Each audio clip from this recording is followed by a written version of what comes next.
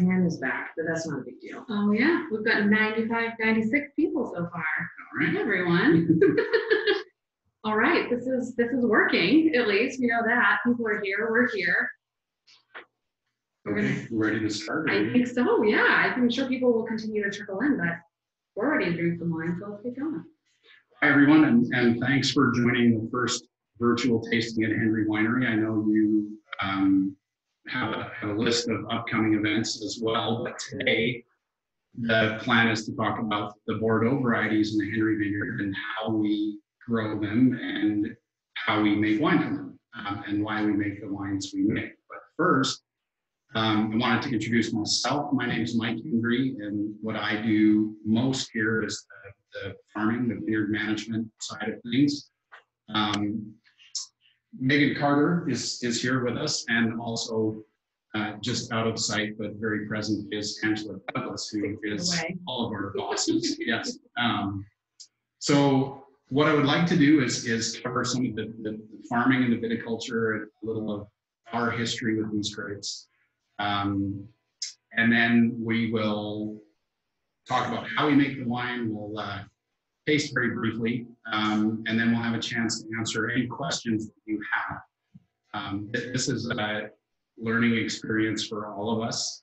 And in the event that the question and answer section is a complete flop, we've all enlisted family members to answer or ask questions for us at the right time. But first, Megan is going to tell us a little about this system and how it works and how you can participate. Well, I imagine that many of you by now have become quite familiar with Zoom. I know I had not used it until this whole quarantine happened, but I feel like I'm almost a pro now. You probably are as well. But we wanted to let you know that we set this up in webinar format. So if any of you over the last week in all of your business meetings or family virtual happy hours have had that moment where 12 people try and talk at once, we're really trying to minimize that. So we've instead enabled at the bottom of your screen a chat function and a Q&A function. So please throw questions in there. We thank you all, everyone who submitted things in advance, and we've got our notes, and we're going to try and cover a lot of those. But please do keep the questions coming and keep the chat going. As Mike said, Angela's here.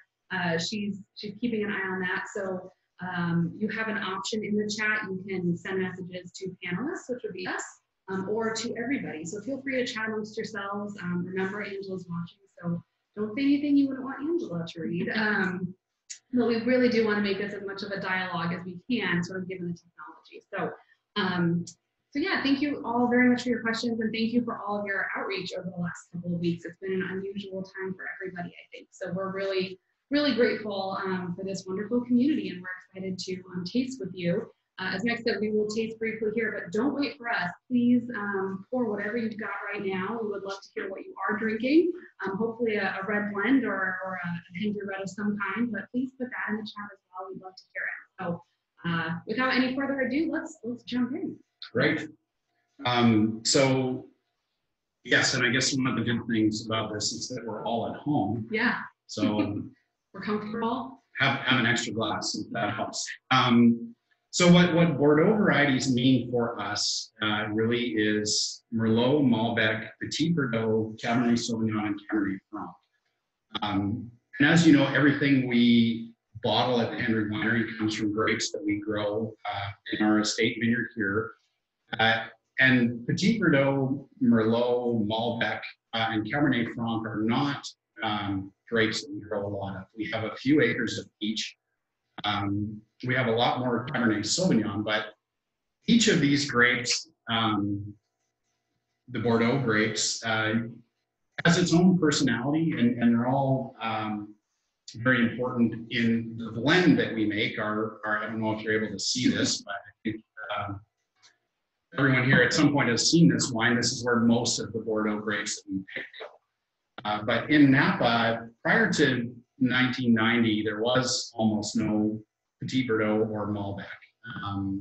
In 1995, there were just 40 acres of Malbec here, and that's the year where we planted our first and only Malbec Black. We got cuttings at that time from the Opus One winery, and it was a a variety of Malbec that was very difficult to grow. And for 15 years, when anyone asked me what my biggest vineyard headache was, I said Malbec. And one of the problems with it was that it was very unpredictable in terms of how much fruit it produced. So from this 3-acre block, there were years where we had 1.5 tons of Malbec, and there were years where we had 12 tons. And obviously that had a lot to do with the variation in some of the percentages of the Bordeaux blend over the years. We only have a little less than 2 acres of Merlot, and that's actually in 3 different clones. We don't make those clones separately. But I suppose they each contribute something to the wine that we make. Merlot, as you know, is a famous grape for a good reason. It was one that was, and really still is, very popular in Napa, but all of these grapes that we're talking about, Merlot is the only one that's actually declined in acreage over the last 20 years. Which is interesting because in Bordeaux, sort of the homeland for all of these grapes, where we take a lot of this inspiration, it is actually the largest percentage of a lot of the acreage over there. So that's the kind of interesting, when you go way back, you see a different story. Right. Yeah. And Petit Verdot, also sort of new in Napa starting in the mid-90s. And for us, an important step in the process of growing these grapes and making these wines was when George Hendry, my uncle, bought the property that adjoined us to the south. And that includes maybe 60 acres of vineyard, and it all had to be replanted. It was all grafted to a rootstock that was dying from phylloxera. And in those replantings were the first times that we did some of the Merlot, Malbec, Petit Verdot, and Cabernet Franc. And they were all things that initially George wanted to have as potential blending additions for the Cabernet. And as you know, George has moved more and more toward bottling 100% Cabernet Sauvignon, and that's sort of turned into our style. So we didn't necessarily set out to make a Bordeaux varietal blend, but it became one of the options as we moved more toward 100% Cabernet Sauvignon. So Petit Verdot is a very interesting grape, I think. Cabernet Franc, Cabernet Sauvignon, and Petit Verdot all have really a very close and the longest ripening period here at Hendry Vineyard. And for each of those grapes, it takes more or less 130 days from bloom to harvest. Petit Verdot can be a very intense, very structured, fantastic standalone wine. I think to this day, one of my favorite wines that we've ever made was a Petit Verdot that we made in 2001. It's still a very memorable wine for me, but some of my least favorite wines we've ever made are also Petit Verdot. So it goes both of those directions for me. Cabernet Franc, we have about 4 acres of. It's been something that I think for the last several years, Cabernet Franc has been, on average, Napa's most expensive grape. And it's been for that reason, it's been an easy grape to sell. And of the little Cab Franc we have, we've sold a bunch of that. And what have I missed anything? Just Cabernet Sauvignon. We all know Cabernet Sauvignon. So the way that we make this wine, and I talked to George yesterday about his winemaking objective with this, and he would like it to be something that is a little lighter in personality than our Cabernet typically. And I in the past have sort of described that as filling the space between, in our lineup of wines, between the Zinfandels and the Cabernet. It's something that brings some of that sort of expressive fruit that the Zinfandel has, but a little more of the structure and the range that the Cabernet has. I think, in some years we achieved that very well, and in other years less so. Sometimes that red blend is a very intense, very structured kind of wine. As far as the ingredients go, this isn't very helpful to you in a virtual tasting, but I have a sample bottle of each of these wines, and I feel like in terms of tannin structure, really the Malbec and the Merlot separate themselves out as by far the lightest in tannin. In most years, the others are much more structured. The Petit Verdot and the Malbec separate themselves as the darkest and the most intensely colored of these wines. I wanted to try, this is an experiment that I was trying to do without shining the flashlight in the, these are all very darkly colored wines, but if I hold up this Cabernet Franc, you can see the way the light goes through it. If I do the same thing with Petit Verdot, there's hardly any light that gets through there. So, and that's, the Malbec's like that too. So within Napa and also within Bordeaux, Petit Verdot and Malbec are the least frequently used or the least widely planted. And I feel like together they make a very natural base for a Bordeaux blend. I went through and looked at, through the first year we made this Bordeaux varietal blend was 2001. And in every year since then, except 1 year, Malbec and Petit Verdot have been one or both of the biggest ingredients. The Malbec, as I mentioned, it's very dark in color. It's very broad on the palate. I try to describe it as having a lot of weight without being particularly tannic. I don't think that the Malbec on its own is particularly complex. As I mentioned, the Petit Verdot, I think, can have a wonderful complexity and range, but sometimes it's very rough around the edges and can be quite hard to drink on its own. So I think when you use those two as the base for a blend, the Malbec can sort of soften the rougher edges of the Petit Verdot, and the Petit Verdot can add complexity to the Malbec that isn't otherwise there. And when you're done, you have a wine that's guaranteed to turn your teeth black and also be quite tasty. If I had to pick one wine in all of these that I like to drink the most on its own, right now it would probably be the Merlot. I think there is a good reason why Merlot is so widely planted and so famous. I think it finds a very nice natural balance in terms of aroma and structure and weight and ageability. But I think in this blend, Merlot is often sort of a softening agent. Cabernet Franc and Cabernet Sauvignon both contribute a lot of tannic structure. They can both add herbaceous, minty kind of qualities to the blend. But when it all comes together, the red blend is one of my favorite wines that we make every year. So, and that's not to say I love it every year, but I don't say that of any of our wines. But I think it can make it a very, very interesting and worthy wine.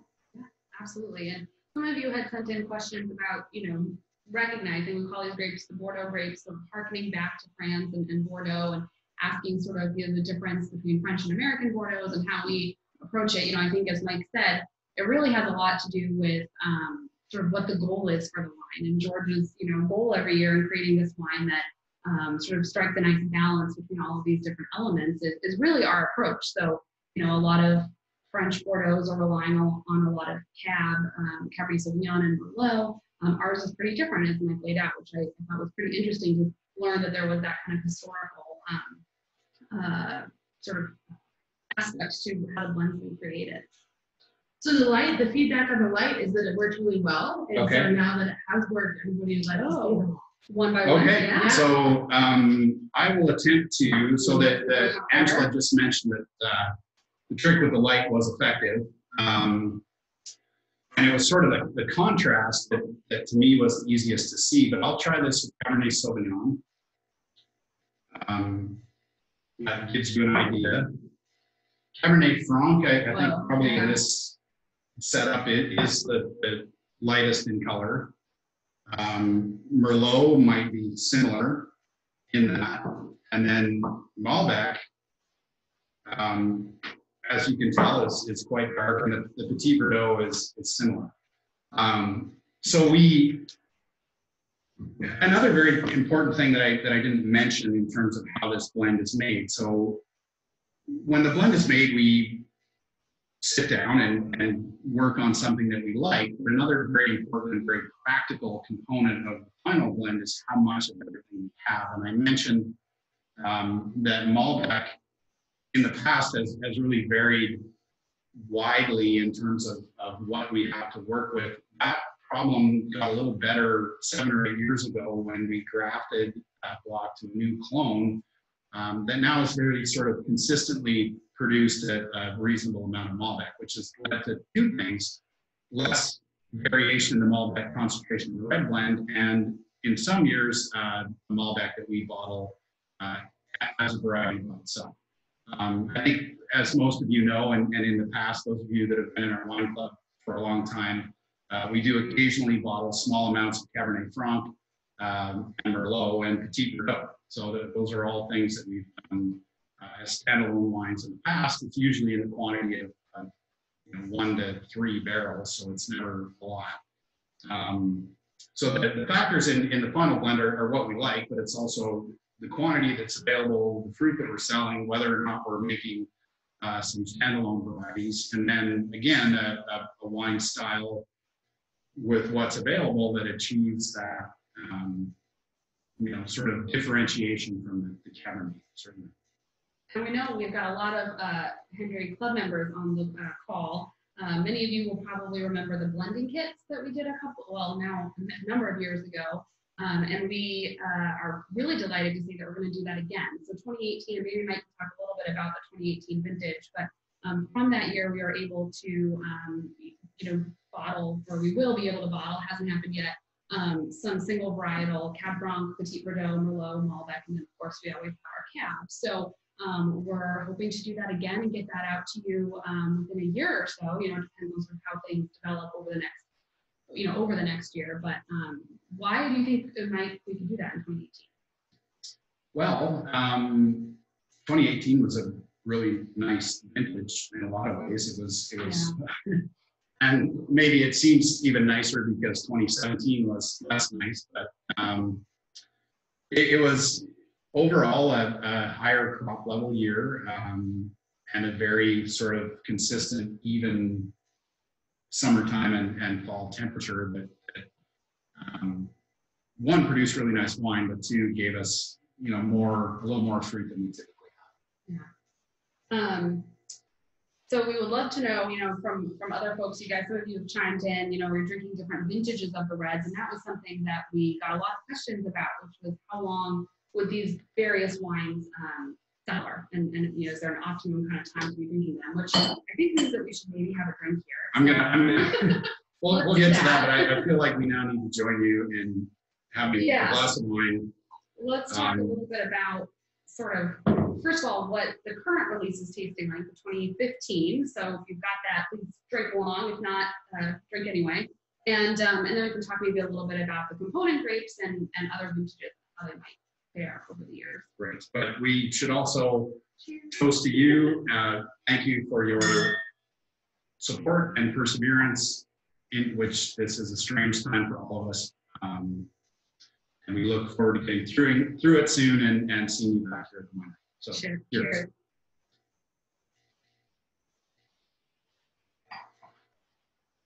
Tasty stuff. Yeah. I think. So, as to the question of ageability, I have in front of me, this was the first vintage of the red blend that we made. And in this case, it was actually 60% Malbec the first time around. And what year is that? 2001. And that's still a beautiful bottle of wine. One of my favorite bottles of wine, period, right now, is this one, which is the 2004 vintage, which I think is, I think it's a truly world-class bottle of wine right now.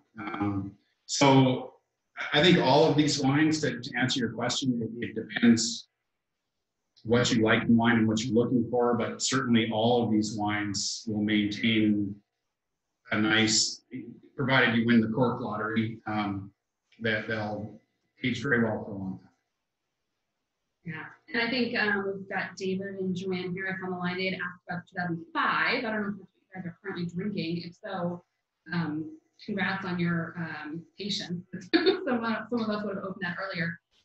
Any recollections about 05? I haven't. I had a bottle of the 2009 last night for dinner. I haven't had a bottle of the 2005 for a little while, but what I remember about it, I do think that it's more. I think it's similar in structure to the 04. I think it's always had a little more fruit aromatically. This one is a little, it has a little more of the earthy, chocolatey type of notes to it. I remember the 05 as being sort of more expressive in terms of its fruit all the way through its life. Interesting. But also very nice. And are any of these, should we be decanting any of these? Well, it's funny you ask. I do. I mean, when these wines are younger, and the Malbec to me is a great example of that. This is one of the few wines that I've had where really decanting it for a day can make it much more. I mean, it's a sponge for oxygen, and it can be much more expressive with time and decanting. And I think the red blend, when it's younger, it can definitely benefit from decanting. As it gets older, and the aging of wine, in my opinion, is really about this slow, controlled exposure of the wine to oxygen. And the older wines have had more, and I think for that reason need less oxygen initially. There are a bunch of them in 2005, to 2006, to 2009 that I had last night that have a reasonable amount of sediment. I think wines that are maybe there are different types of sediment, or the sorts of sediments that you get from anthocyanins that settle out over time. There are tartrate sediments, and sometimes decanting, is nice for that. But I think as the wines get older, that's less necessary. All right. And we sort of covered this a little bit, but cellaring, would these cellar well? And I think yes. The question is the answer, yes. Yeah, and I think they all will. There are, I think Cabernet Sauvignon, certainly some of these other Bordeaux varieties as well, are extremely expressive of soil and site and annual variation. So they certainly don't all start out the same, but all of these wines should age well. Some of them start leaner and more tannic. Some of them start as sort of richer, fatter versions of this. And for me, sometimes the very lean and tannic ones, the 2006 was a bit like this for me. 2002 and 3 were as well. I feel like they needed more time to soften and became very nice. So those are ones that certainly benefited from some aging initially. I think some of the other ones can start with a very nice balance and really continue in that balance, although the personality of the wine changes. So what is very important, if you do want to age these, and I recommend that you do, and at least try them that way, they can become, very sort of delicate and soft, and still you get a range of aromas and flavors that you can't get any other way. And whether or not that is better or worse is sort of up to you, but it's it'd be a style of wine that you can't get any other way. But what is very important is that you age them with proper temperature control and humidity. The cork needs to be wet. They need to be. They can't be sitting out in a warm room or in the sun, or they need to be. If you want them to be good 10, 15, 20 years down the road, you need to store them properly. Yeah, well, that goes for anyone, really.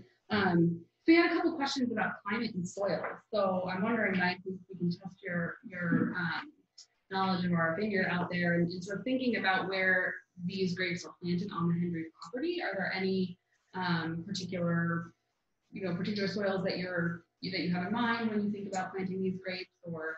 Sure, and very importantly, and I mentioned before that Petit Verdot, Cabernet Franc, and Cabernet Sauvignon are the three grapes here with the longest ripening periods. They have the longest ripening period because for them, phenolic maturity is very important. If you pick them earlier, they can be much leaner and extremely tannic and really pretty hard to drink. So Cabernet Franc and Petit Verdot, they're both grapes that and when we first started planting them, we picked very stressy, very rocky, west-facing slopes. Some of the shallowest soils and most difficult soils in the whole vineyard. Cabernet Franc and Cabernet Sauvignon are both, there are other grapes like this, other Bordeaux varieties, Carmenere, that make methoxypyrazines. And methoxypyrazines, it's the same compound that green peppers make. And like the chlorinated anissols that give us protein, it's something that we're very sensitive to. And so Cabernet Franc and Cabernet Sauvignon tend to produce more of that in cooler, wetter years where you have more vine vigor. They produce more of it early, and then they lose it over time, but the biggest factor in how much there is ultimately is how much that's produced early in the season. So vigorous soils for Cabernet Sauvignon and Cabernet Franc can be a disaster. I think these methoxypyrazines can be a varietal characteristic and an interesting one, but they can also reach a point where they dominate the wine, and in that case, I think that's more of a flaw. So avoiding vigorous soils and more vigorous soil sites, which is not typically, with a few small exceptions, that's not a problem that we normally suffer from here. But we also, within Cabernet Sauvignon, we have a range of soil sites and vine vigors where we use Cabernet Sauvignon, and in some years, we prefer the Cabernet from some sites, and other years and other sites. And that's one of the reasons why, if you look at the back of one of our Cabernet bottles, it lists a number of blocks that may or may not be included. So which Cabernet we like the most can also be year dependent, and also, because of the soil. Yeah. So yeah, that is important. Merlot to a lesser degree is sensitive to vine vigor, and Malbec, I mean, we only have it in one block, so I don't have a huge range of experience with Malbec, but I feel like it tolerates a little more soil moisture and vine vigor. Certainly the flavor profile consequences are not the same. It always seems when you're walking through the vineyard towards the end of the season that it seems obvious when you get to the Malbec because it seems so much more vigorous in some ways than for the blocks around it. Surrounding it, is that a varietal characteristic, or do you think that's like a part of the soils and the fact that it's not maybe as sensitive to that vigor? I think it's really a varietal characteristic, and it grows very vigorously early in the year.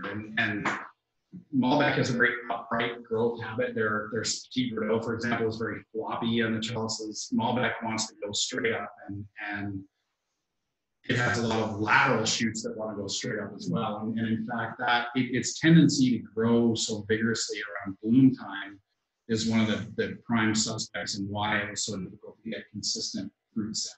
We have so many growing points that are essentially cycling carbohydrates from the leaves, and not enough that's really getting to the fruit to allow it to set. Interesting. Again, we had a couple of people asking questions about how what we're doing compares to what they're doing in Bordeaux, and the fact that Bordeaux's are always these blends. Something you had mentioned earlier about the long growing season that some of these grapes experience, and I think over there they are not blessed with the Napa sunshine quite as much as we are here. It's more humid.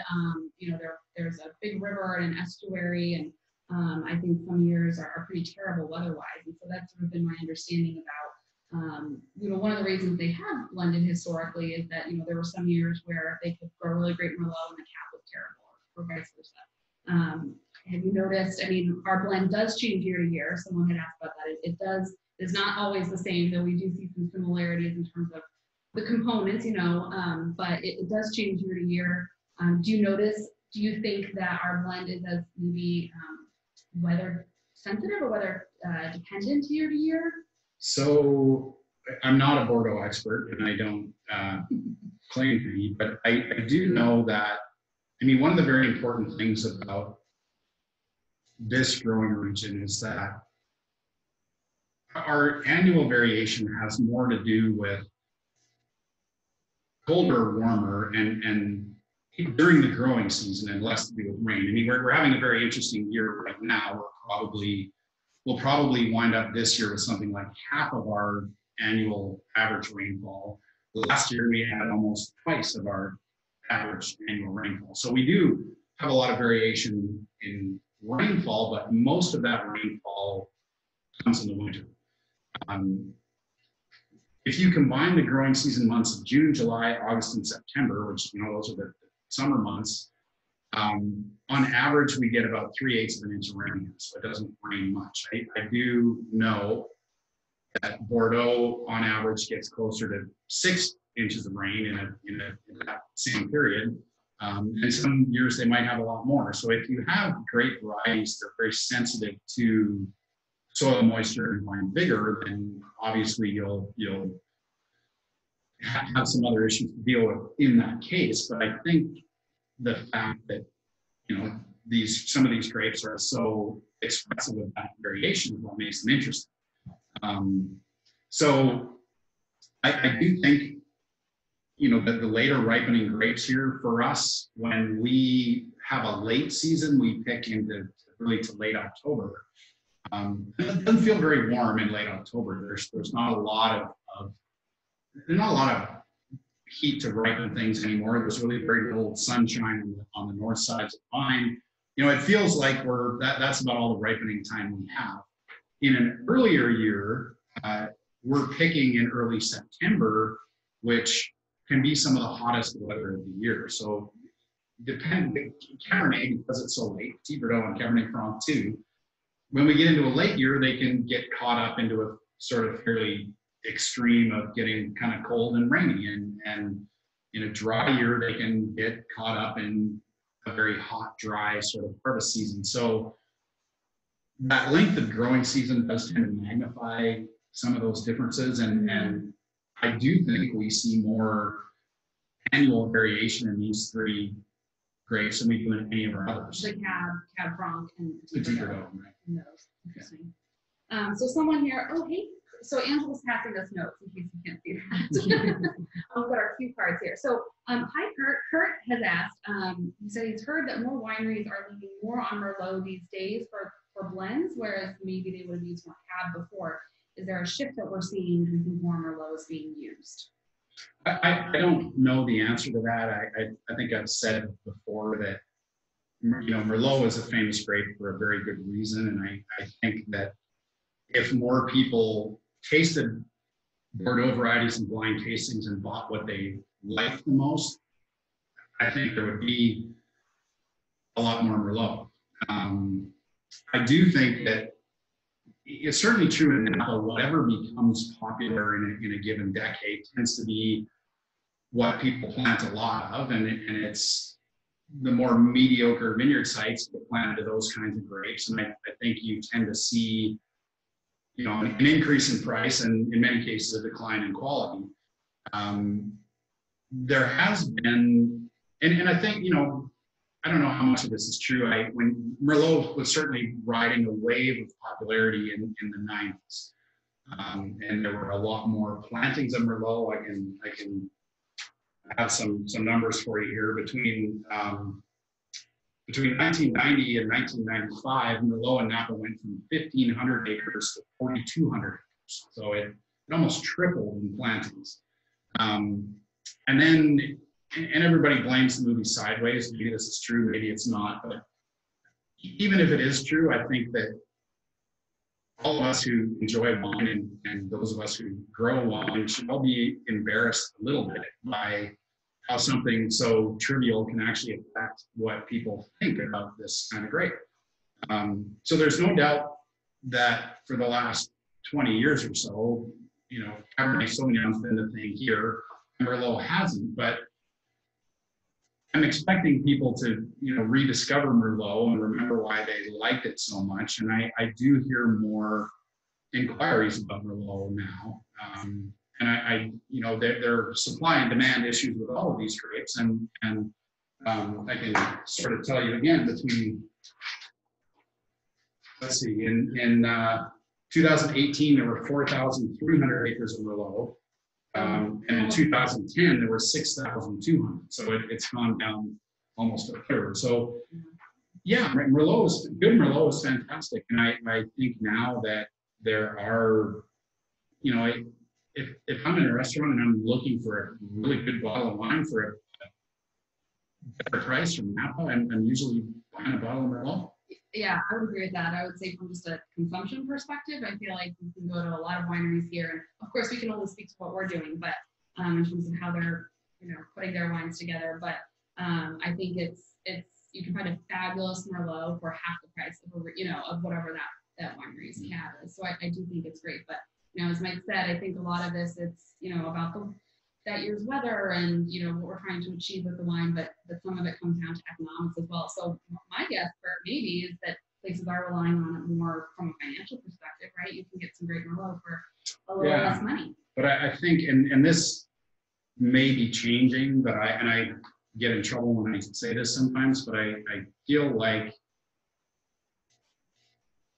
one of the things I don't like about Napa now is that you get paid more to produce terrible Cabernet Sauvignon and great Merlot or Zinfandel or something else. And so it is, it's still, the average price of Merlot is probably less than half of the average price of Cabernet Sauvignon. So it is a smaller niche and maybe a less competitive one, but also looking at average grape prices, Merlot has a long way to go right now.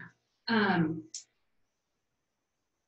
Well, that said, there is some great cab out there, and in 3 weeks we're going to be tasting cabs here. So if you want to taste some great cab, tune in late April we'll be comparing 2 of our cabs. But so back to some other questions. David asked, Mike had mentioned Opus One earlier. Is it true Opus One sources grapes from the Hendry Vineyard? They don't anymore, but for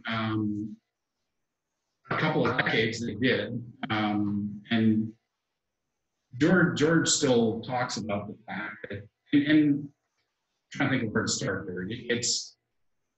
I think Mondavi's Reserve Cabernet and Opus One are both 2 of the Cabernets, and Opus technically is a Bordeaux varietal blend. But those are 2 of the wines that really put Napa on the map as a place for Cabernet. And I think we played a decent role in the production of those wines for a period of years. So starting in the mid 80s really, and then the last year that we sold the Opus One was 2003. We for a number of years, really all of the production of Blockade Cabernet, and then in more recent years, some of our new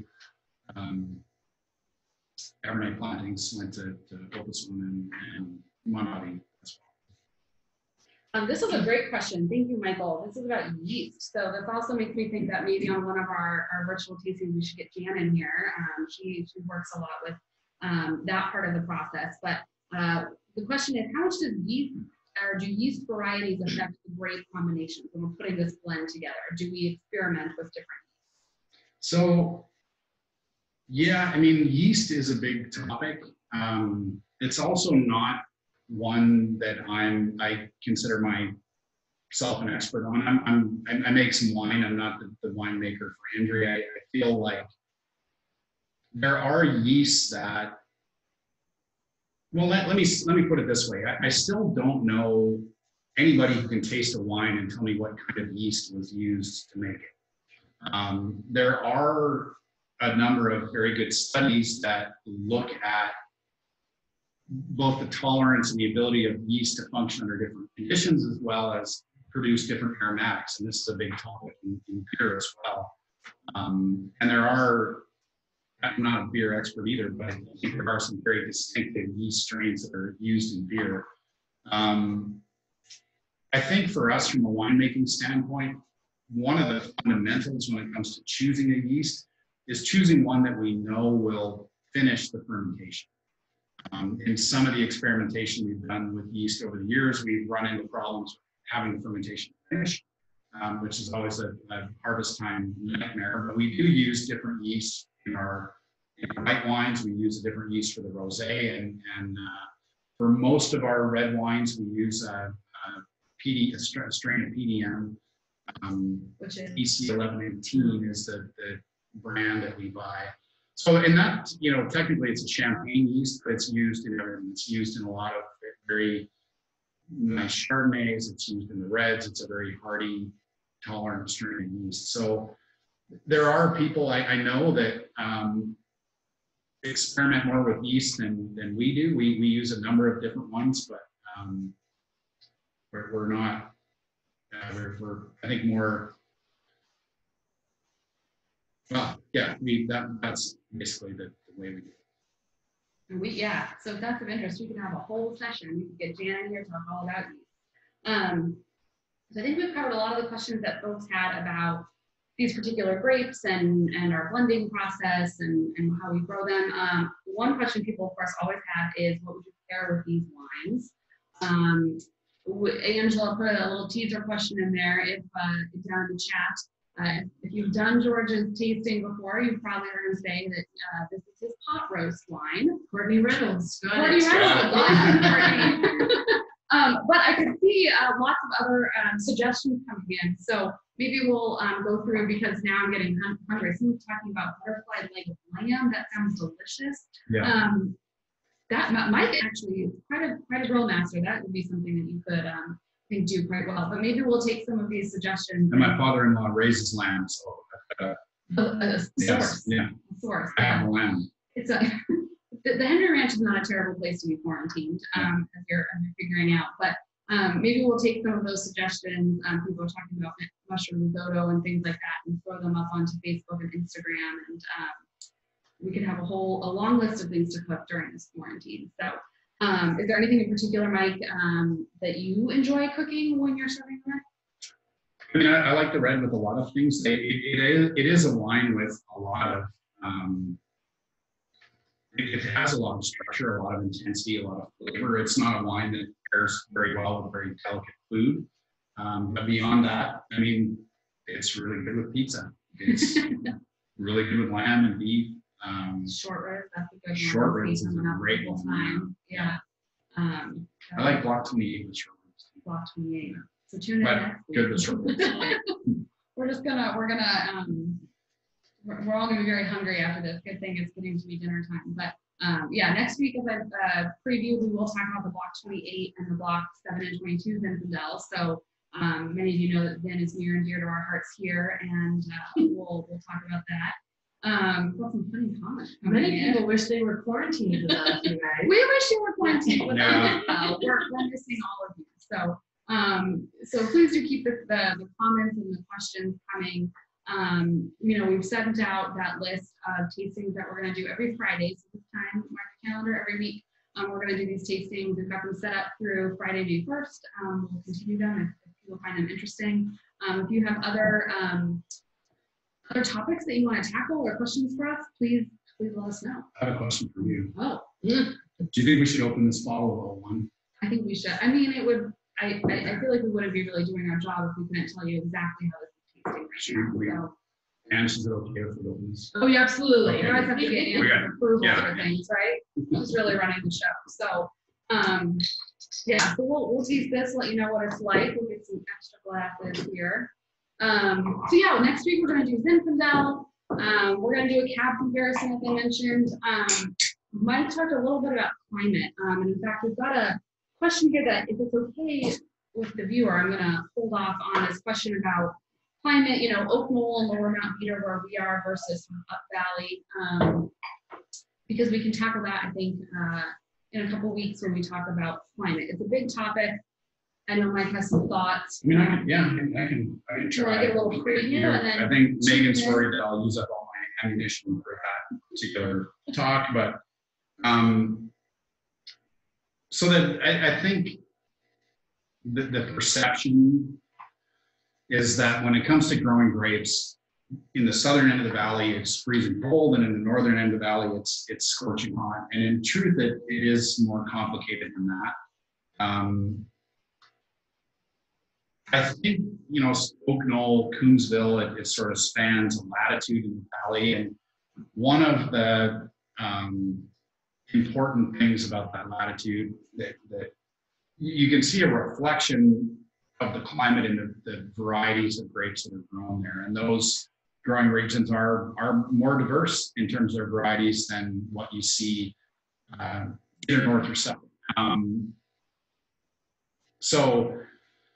But I also think, and I will talk more about this in another virtual tasting, but I do think that it gets more complicated even within regions, and some of the regions that are often assumed to be cold aren't necessarily like that, and some of the ones that are warmer aren't certainly like that in every year. So Right. it is, I mean, if I hope you join us for that one, and I will use up all my ammunition there. Yeah, and we'll like share charts and graphs and get real geeky in advance of that. Should be kind of fun.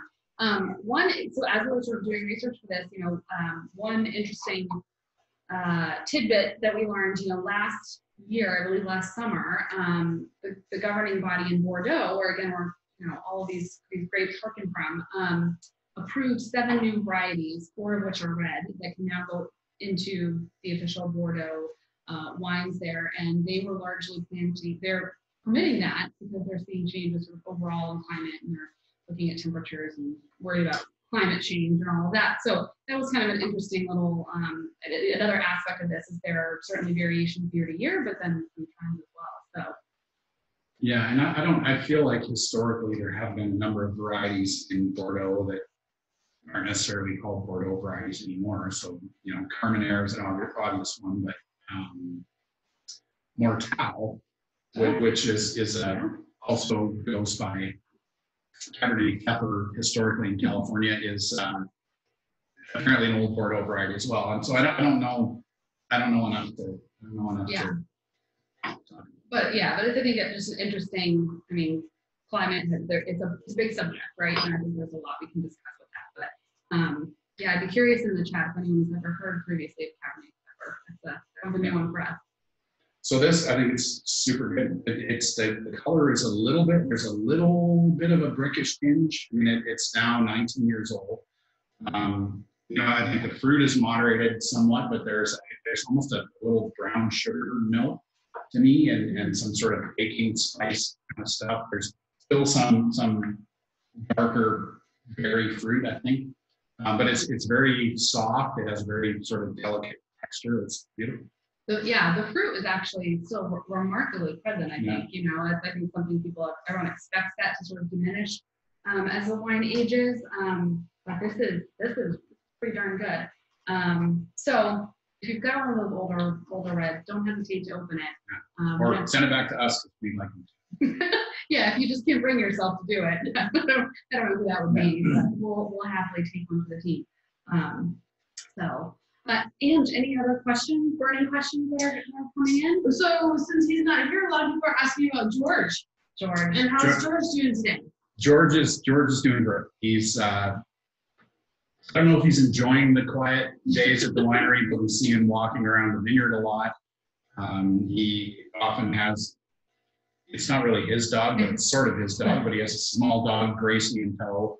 And the weather, you know, we would like more rain, but the weather has been beautiful for walking around the vineyard with the dog. So George is doing very well. Yes, and we want to, you know, be responsible and follow all of the sort of social distancing rules, but we will find a way to, you know, share maybe a day in the life of George or something like that with you all. And, you know, we are doing as best we can. We're trying to become a 21st century winery here in terms of our the tools we're using. So we're starting to do more on social media. If it feels new to you, don't worry, it feels new to us too. So bear with us. But we hope to be sharing. I don't think we'd be doing any of this without Megan. And Angela, Therese, and Tamara. It's been a real team effort here. So, but do follow us along there, because our hope is that we can use that to share some materials in advance of these tastings, but also kind of give you a little insight. You know, Mike can speak to this a little bit. It's a really busy time here in the vineyard. So while it's quiet here in the tasting room, there's a lot happening out there. So it would be really fun, I think, to sort of show that to everybody. And if there are particular things you're interested in learning or seeing, please do send questions our way. We would love to try and answer them as best we can. Can we shine some light through that 01 red? Yeah. Possible. It's got a label on it, so yeah. Well, let me. I feel like everyone. This is going to require a full glass. Oh, darn. I feel like everyone now is going to be walking around at home with a flashlight in their lap. So here's what we're going to do.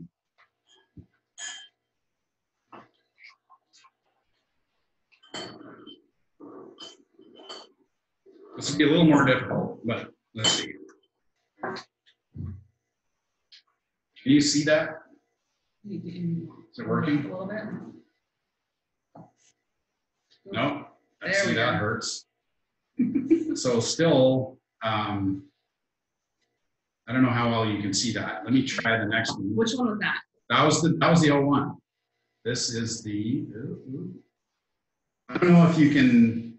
It's a little tricky. Maybe your screen's better than ours, but it wasn't. It certainly wasn't obvious the difference there. The color is still great though in the 01. Yeah. You see a little bit of that slightly brown tint to it, but it's not faded dramatically at all. Other questions, Ange?